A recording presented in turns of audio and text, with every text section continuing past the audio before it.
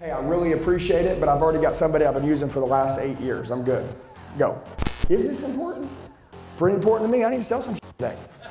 Okay? Okay, come here. Come here real quick. Let's bust this up for 30 seconds. I've been moving too fast. Got my foot up on the gas, full throttle till I crash. I'm back with the vengeance. You gon' see me end this. Right, what do you do? Huh? Auto? Auto? I'm gonna try something else. You ready? Come here. Come here. Come here. Come here. All right, come here. He says he does auto. How long you been selling for? About 12 years. Okay, we got a veteran. I've been waiting to get a veteran, all right? So, guys, can I ask you a question? Selling face-to-face is easy, isn't it? Selling on the phone's a little more difficult, isn't it? Hey, people don't like what you say, click. They just be rolling out. Now, I'm gonna ask him some questions, okay? If right now we didn't have a customer on the showroom floor, are you a sales guy or manager? Manager. Oh, this is even better. You know how God gave me such a gift. I got a manager of 12 years, okay? And by the way, listen to me. Hey, we're not going to judge him, but I'm going to give him the opportunity to show up, and he's going to grow, okay? He's either going to blow our minds or he's going to grow. One of the other things are going to happen. Right now, we don't have a client on the showroom floor. We need some deals. Am I right? Right. Okay, so we go ahead and we print out a list of all the people that bought a car in 2019 or 2020, right? Did these people make pretty good deals on cars? Yep. They weren't a part of that big giant pay 20 grand over price range deal, right? So we know these people got a good deal, so we're gonna print out a list of these people and we're gonna call them. Is that cool? Cool. Okay, I'm going to be a customer that answers the phone. I wanna see if he can talk me into coming in and buying in a car. Is that cool? Guys, it's called cold calling. Remember I told you the phones? If you, either you're selling something, looking for something to sell, or you're training to get better. All right, here we go. He calls me, and I bought a car there in 2019. Hello? Hey, is this Andy? Yes, Andy. Hey, Andy, how you doing? This is Graham over here at Volkswagen Tip. Hey, man, real quick, I'm going to get to the point. The reason why we're reaching out is that Volkswagen, as you know, because you drive the brand, we're still a very grassroots company.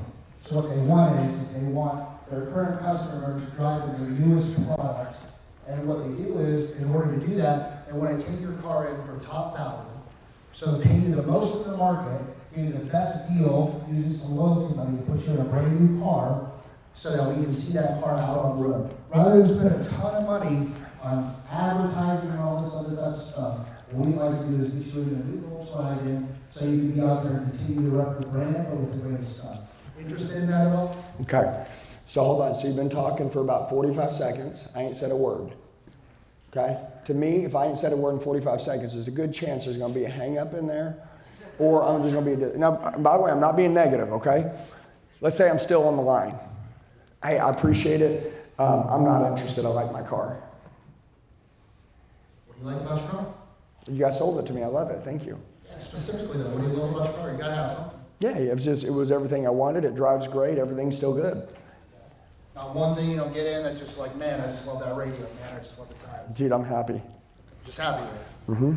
Well, that's awesome, because what we did is we took what you're happy with and we made it better. You know, Okay. so what happened- All right, hold on. Now, I'm going to ask you a question, right? What do we do in selling? Are we master communicators? Guys, do you understand he's not selling me anything? His job is to help me. His job is to get me interested, number one. If you're going to call somebody, there has to be a point in which you say something that's interesting to them. He's just pitching me. I'm not negative. I'm just saying he's pitching me, okay? And by the way, whenever you call people, you have to get them to interact. Guys, can you withdraw money out of the bank account if you don't deposit money into it? No, you can't withdraw that money if you don't deposit money. Some of you guys like this. I'm like, that's why you're broke. You keep trying to pull money out, you're overdrafted. You ain't putting nothing in. Okay? Listen, deposit, withdraw, right? Are you ready? Answer the phone. Ready? Ring, ring. Ring, ring. Hey, what's going on? This is Andy down here at ABC Motors, where you bought your last car from. I was reviewing your account. I need about 30 seconds of your time. It's extremely important. Can I get 30 seconds? Yes. There's the first yes. Beautiful. Hey, number one, do you still have the 2019 Toyota Corolla you bought from us back in 2020? You still got it? Still do. Beautiful. The question number two that I was going to ask you, my general manager wanted me to personally reach out. If you still have the vehicle, he wanted me to ask you one question. If he was willing to offer you more money than what your car was worth, would you mind if I told you how much that was? Could I tell you? Could I tell you? Yeah. Is he saying yes? I mean, make it easy to say yes to, hard to say no to, make it the client's idea every single time. Is he saying no or yes? Yes. How am I doing that? Hey guys, what's going on? It's Andy. A lot of you leave comments telling me that you need help. Do me a favor. I'm going to tell you the best way to get a hold of me. Shoot me a text message right now, 918-210-0254. 918-210-0254. I'll help you with whatever you need. I got your back for life. Let's get back to the video. Well, number one, I'm trained. I'm trained. Number two, I know how to sell, and how to sell is to communicate. Communication is the disconnect between people spending more money and then people not spending money. The way we communicate stuff with them. Hey, my name's Andy Elliott down here at ABC Motors. Where you bought down at ABC Volvo, where you bought your last car from?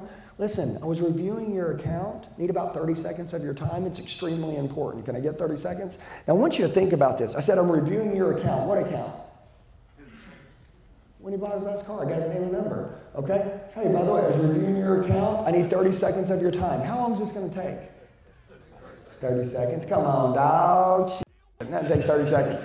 But I'm going to get you. And then, by the way, it's extremely important. Why would you say no if I said it's extremely important? Is this important? Pretty important to me. I need to sell some today. Okay? Right? Hey, what's going on? Andy down here at ABC Motors. I was reviewing your account. Need 30 seconds of your time. Extremely important. Can I get 30 seconds? And what did I end it with? I didn't say, you want to buy something? I said, are you interested in trading? No. I said, can I get 30 seconds? Well, they said, yeah, I'll give you 30 seconds. Beautiful. Question number one, do you still have the 2019 Toyota Corolla you bought from us back in 2020? You still got it? He's going to say no. I'm going to say, cool, what do you got now?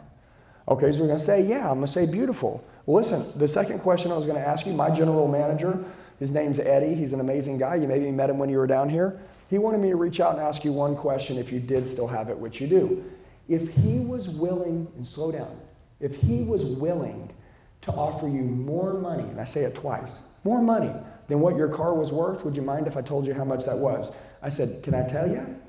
Can I tell you? They say, yeah, tell me. I say, beautiful. And they go, tell me. I'm getting them interested. And I say, cool, let me tell you how this works. Everybody say, let me tell you how this works. You're taking control. I say, beautiful, man. Let me tell you how this works. Basically, my general manager, he's already paid over $200,000 in the last week overpaying for people's cars like yours. He's getting so crazy. We're about to put him in a straitjacket. I just need you to come down for about 2 minutes. I'm going to blow your mind. And in the end, it's completely your decision, whatever you decide to do, okay? Can you make it down right now, or would after work be best? Go. After work. Tell me you're not interested. I'm not interested. Okay, no problem. Let me ask you a question real quick. By the way, I want to tell you thank you for being a valued customer. It means everything does. Listen, quick question. If your home was worth $100,000, hypothetically, and someone was going to give you $500,000 for it, would you give them 2 minutes of their time? Just 2 minutes? Would you? Yes, I would. Good. That's all I need is 2 minutes. Can you make it down right now, or would after work be best? I just want to reach out, shake your hand, look at your vehicle. Look, I don't know if you got a magic rabbit foot in your pocket, but I'm going to blow your mind, give you a crazy offer, and in the end, it's your decision. I'm not going to ask you to buy anything. I'm not going to ask you to do anything. I just want to blow your mind. I want you to come by the store for 2 minutes. You'll be in, out, mind blown. My name's Andy Elliott. When we hang up, I'm going to send a picture of me. I'm going to send you our address, which I know you already know where we are. And I just want to find a time to meet with you for 2 minutes. You think you can make it down today, or tomorrow will be better? Guys, am I going to get an appointment more than likely? What are your salesmen doing all day long? Could you imagine if they could say this? You would have a showroom floor full of people that do this. Now, when I'm sitting there and I'm like, okay, I'll be there tomorrow at 2. What do you think starts happening in my mind? I start thinking, what if I get down there and they offer me a lot of money? What will I buy? All of a sudden, you've taken someone who's not in the market to starting to think, when I come down, what am I going to do? That's it. You're literally bringing people in. Number one, with trade-ins, they don't owe too much money on. Your company's trying to acquire more cars because the more cars they get, the more money they make.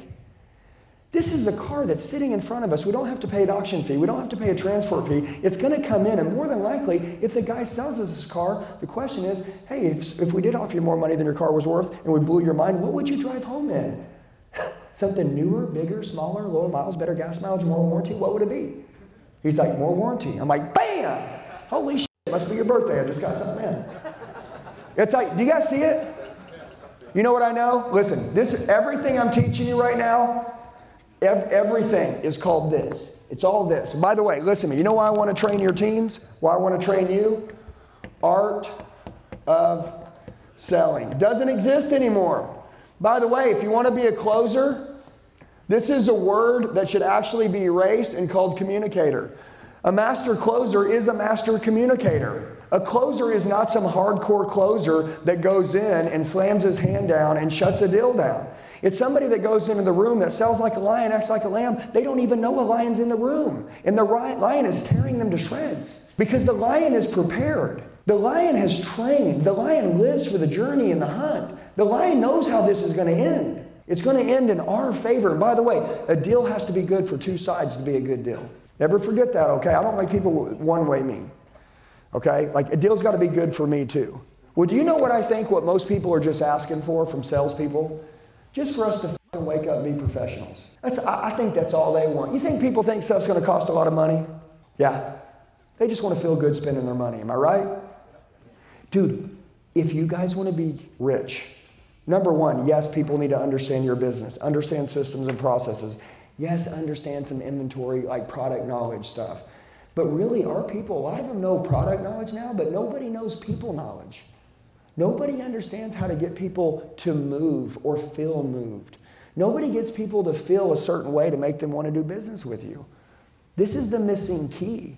Okay, and COVID killed this, which is the best thing that ever happened, because when COVID came through, it was the great reset of all companies. That's how my company smoked everybody. When everybody else got hit, they started complaining, then it got good, they got lazy. Dude, most salespeople in this industry have literally forgot how to sell, they forgot how to close, they became whiners, they became complainers, all they do is talk about what's wrong. It's like, dude, it's like COVID ripped the eyes out of the entrepreneur and gave them these like awful, like negative eyes. Dude, I can't believe how lucky we are. Everybody sucks right now and you got a chance to crush everybody? Dude, tell me what else you would do with your time other than sell or train or get in shape and take care of your family. What else would you do? Nothing. Everybody needs to decide today, and go big. Like, don't go small. Like my wife did a 2-year goal that we wanted to pay all this debt off, and we hit it. And it was the hardest thing I'd ever done in my life, most fulfilling thing I'd ever done in my life. My wife said, we are going to go through a season of saying no. We are going to say no to everything that doesn't align with 2 years from now. Everything. So if somebody's like, hey man, we want it, no. Yeah, and I know because that's weird. Because you guys are ass kissers. You're crowd pleasers. You don't call your own shots. You guys have the ability, to be an entrepreneur is to create. Create the life you want. You want to create the bank account you want? You got to create the life you want. So anyways, we're role playing together, right? Right. If he was my manager and I asked him, I said, hey man, boss, I gotta sell more cars. Well, the phone. It would be on the phone because there's not always going to be a customer sitting on the showroom floor, son. You're going to have to use the phone. So I would call a couple people and then they would hang up on me. They wouldn't buy nothing. Nobody would come in and eventually I would stop calling on the phone. I remember my manager told me when I was 18 years old, he goes, go work the service drive. Walk over to service, your best customer's over there. Well, they didn't teach me how to do it. So I talked to 4 or 5 people. They were all assholes. Nobody bought nothing. So I hated it. So I literally walked back over to the used car lot and I stood by the gate again. And they're like, who's going to work service today? I'm like, screw that place. But then I had a manager that showed me, notice, what did I say? Showed me. Okay, hey, you want to train your team? You want to train yourself? You want to close people? Who's the trainer? You are. If you can't show your people, they can't do it. Okay? He showed me, he goes, come on. He walked over and he goes, hey, how you guys doing? What do you got in service? Guy's like, I got a 2018 Toyota Corolla. He goes, awesome. My name's Andy Elliott, used car manager. Just want to say hi. Hey, by the way, can we get you guys something to drink while you're waiting today? Dude, I watched him as he played the ultimate selling game in the world, which is called reciprocity. I watched him, the guy goes, no, I got to get you something. If you're going to be in our service drive, we got to get you something, okay? Cold cup of water, something hot, I don't care. I'll get you an empty cup. I just got to get you something. And he shook his head like this. Like you guys already know. He's like, got to get you something. And the guy goes, take a cup of water. He said, good. Guys, give me 1 second. He walks, he goes and gets a cup of water, brings it back, and I'm sitting there. And as he hands it to him, you know what I know? Now the guy owes him something. He sat down with him, he starts talking. He says, what do you got in service again? You got that Honda Civic? Beautiful. Awesome, man. Where'd you buy it from? Did you buy it here, buy it somewhere else? He starts telling him how he bought it somewhere. So he goes, beautiful. Why do you serve it with us? Guys like, you guys live closer to me. He said, that's crazy, man. I wish we'd have had one when you were in the market. He starts talking to him, and he goes, hey, let me ask you a question. I'm going to walk out to service real quick. If I was willing to offer you, he said the same thing. He goes, if I was willing to offer you more money than what your car was worth, like more money, like this is what it's worth, and I'm going to give you more. Would you mind if I told you how much that was? Could I tell you? He didn't say, would you trade it in? Would you sell it to me? He said, would you mind if I told you how much that was? Can I tell you? And the guy goes, yeah, you could tell me. He walked out to service. He walked back in, and he goes, if I offered you more money than what it was worth, let me ask you a question, because I think I can. And he didn't even ask him what he owed or what it was worth or anything. He didn't even say a number. He goes, what would you replace it with? Very simple, common sense question. Something newer, bigger, smaller, lower miles, better gas mileage, more warranty, what would it be? And he hit him with a smile and shut up. And the guy goes, probably something bigger. And he goes, something bigger, like taller, bigger, or like more that'll hold more people? Guy goes, something with the third row. He goes, you know what? You must have a magic rabbit foot in your pocket because it's your lucky day. Come here, I got something for you. He didn't even give him a number. They didn't even talk about it. This is how sales works. They walked over. He goes, Andy, get that Expedition.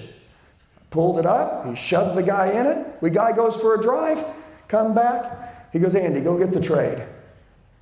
We're working a deal. And that guy bought a car. And I realized that, man, no manager ever walked me over to service and showed me how to convert a client. And that's why I could never do it. And I hated it. You know what I really hated? Some of you in here, you have a fear of the phone. You hate the phone because you're not successful at it. And by the way, if I went to the gym every day and I didn't get results, I'd probably quit going too. Am I right? Think about it. If you walked in the service drive and you worked it every day, you'd probably not go over to service no more. Dude, what I've learned is that we don't give people the skill that they need to even learn, and competence creates confidence. So if people don't get competence, we wonder why our sales team never has enough confidence or why they never hit their numbers. It's because they don't know how to get there. So I just want to tell you, like, as you guys are thinking, like, how am I going to get to my next level? Like, this is how. By the way, these rooms are made to mind shift you. Does that make sense? Guys, training isn't something you did, like, oh, went to training. That's off the list. It's like, no, like now, total immersion. If you ever want to really grow a big, beautiful life, become financially successful beyond imaginable, become obsessed with learning. Okay, all right, let's keep rolling. Let's roll for a minute. All right, hold on. Why are you pointing to him? That's my guy. What's he sell? He owns a mechanic shop. He's a diesel mechanic, and he's wanting to grow his company, get into accounts, but he's having trouble with a few objections. Okay, come here. Come here real quick. Let's bust his up for 30 seconds. All right, all right, all right. I'm gonna go back down this road, but listen, I just want to say something. What's your name, Mike? Michael. Mike, this is easy, okay? Tell me this. You're going to sell something. You're upselling people on work that needs to be done, or are you selling them on something? I'm selling a service. Okay, tell me the service. I have an on-site fleet service. We service. No, but tell me what are you going to try to sell me? Ready? 10 seconds. What can I buy from you? All right, so. No. What can I buy? On-site fleet service. Like, can I buy a service? Like, you're going to service my car, or like I'm renting a diesel from you? Like, what is it? So you have 30 18-wheelers. Hey, Andy, I passed by, I saw you have 30 18-wheelers, 30 trailers. We offer a... Okay, so you see I have a fleet of trucks and you want to service them? Yes. Okay, are you ready? Yes. Okay, hey, you come to me, which by the way, you come to me, you cold pitch people. Am I right? Like if you find out they have a fleet, do you go over there and talk to them? Yes. Okay, so you cold pitch people because you don't know these people. They don't request information about your service. You go talk to them first. Yes. Okay, you guys get it? He cold pitches people. So he finds out I got 18 wheelers, whatever, sitting over here, or I've got a fleet of whatever, right? He walks over, he's like, hey man, what's going on? I just want to tell you, I obviously got a big fleet. I don't know who does your service, but I'd like to take over that account. Am I correct? Correct. Okay, hey, I really appreciate it, but I've already got somebody I've been using for the last 8 years. I'm good. Go. Come on. That's that objective. No. What are you going to say though? Like, you're just going to say, oh, I'm out. Hey guys, what's going on? It's Andy. A lot of you leave comments telling me that you need help. Do me a favor. I'm going to tell you the best way to get a hold of me. Shoot me a text message right now, 918-210-0254. 918-210-0254. I'll help you with whatever you need. I got your back for life. Let's get back to the video. Hey, listen, my name is Michael. I know we haven't met yet, but what I've learned and research shows that a lot of these service truck companies, that is big service truck companies that does your stuff, do they have a lot of accounts? Yes. Yeah. What I've learned is as they become bigger accounts, they forget about their customers. Okay? My name's Michael. I'm only looking to take on about 10 or 15 fleet accounts. That's it. You know why? Because servicing my customers at the highest level is extremely important to me. Look, I'm going to ask you a question. You sound really loyal to the company you're currently with. I'm wondering if that loyalty is coming back to you as loyal as you are to them. Can I ask you a question? Have you noticed any discounts come across your table in the last year where they've allowed you to save money by being a loyal customer? Probably not. You know what I've learned by buying insurance? My insurance company, I had the same insurance company for 10 years. You know who they were giving the best deals to? New customers. And I overpaid as a loyal customer.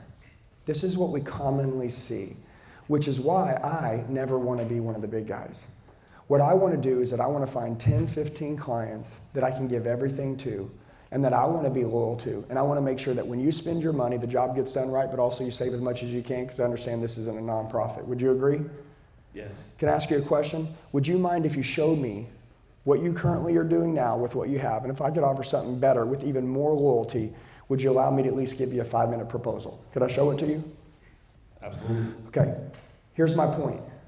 What did I do? I say, have you noticed a lot of these guys get really big and you're really loyal to them? But the question is, how loyal are they to you?